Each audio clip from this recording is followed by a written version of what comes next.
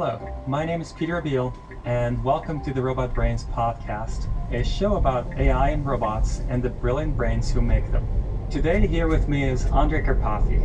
Andrej is the Director of Artificial Intelligence and Autopilot Vision at Tesla.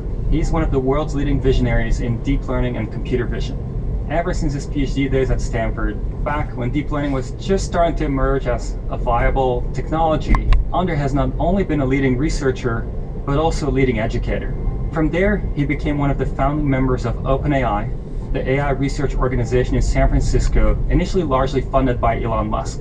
And from there, at some point, Elon Musk then recruited Andrej to head up autopilot efforts at Tesla. Andrej, you and I used to spend so much time together. For listeners, Andrej and I used to work together at OpenAI, but we also used to see each other at all of the AI conferences, academic working groups. But now it's actually been quite a while since we've seen each other, so I'm excited to get to catch up.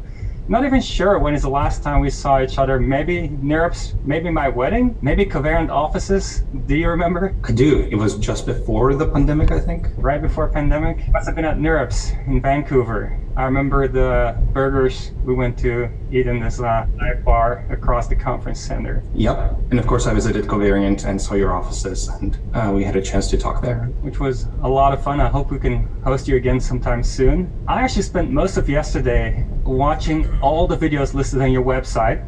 Absolutely brilliant what you've achieved and how you explain it there. Now, can you tell our listeners a little bit about how you went from Slovakia, age 15, to becoming Tesla's AI director?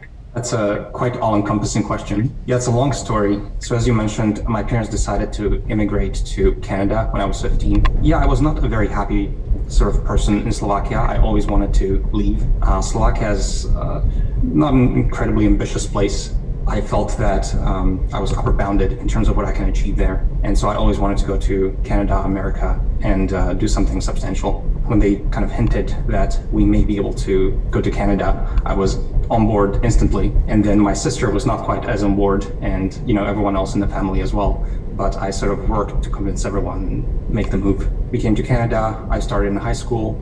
I barely spoke any English. I had to learn English. I was very good at math. Luckily, the Slovakian curriculum is quite good at math. And so I was able to sort of get into the good courses and go through high school, join the University of Toronto, and kind of get into computer science and so on. It is a long story. It is a long story, but I think there are some really interesting parts to it. For example, somewhere I read that Jeff Hinton at Toronto is the one who first showed you neural networks. Yeah, so in the University of Toronto is when I first came into contact sort of with deep learning through Jeff Hinton's class. And he taught a class, and at the time, this was a very, very simple primordial deep learning. So we were looking at little digits, white on black, 3, 2, 4, 1, and we were trying to recognize, those digits. And so by today's standards, these were incredibly toy problems. I was fascinated by the way that Jeff Hinton spoke about these algorithms. He kept making analogies to the human brain. And, the way he talked about the neural net, it was like in the mind of the network. And he kept using these anthropomorphic descriptions for what was going on in the algorithm. And I found that analogy fascinating. And so that's kind of what pulled me in, I would say, into the entire area. And then I audited the class, and I also went to some of the reading groups that he hosted with his students. And that's basically when I became extremely interested in deep learning and have been in deep learning since. Now, if we jump ahead a little bit, I think the first time you really were very visible as somebody in deep learning was during your PhD days at Stanford, when you were the one who were generating a lot of the research progress and educational content. How did you get going on that at Stanford? Yeah, so I think you're alluding to CS231N, the class that I ended up basically designing to a very large extent and then being the primary instructor for, together with Fei. And it was really the first deep learning class at Stanford and became extremely successful. So in the first offering, it was maybe 150 students or so. And by the time I left, it was 700 or so.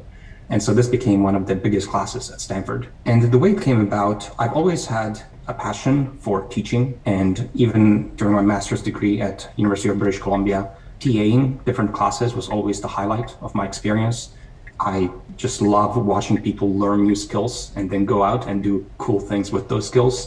I feel like it's such a large lever over kind of impact. It's indirect, but I think it's a very large lever. I was really, just very passionate about teaching in general. And deep learning at the time was starting to have some of its first successes. So in 2012, we had the first convolutional neural network give stunning performance on this ImageNet benchmark in computer vision and image classification. And a lot of people suddenly paid a lot of attention to deep learning. And I happened to be in a place where I understood the technology and I was very passionate about teaching. And Feifei approached me and she pitched me on the idea that, hey, we could start a class and actually teach people about this. I instantly jumped at the idea. I loved it. I put my entire PhD in research on hold. It's not something you would typically want to do as a PhD student because your primary output is research.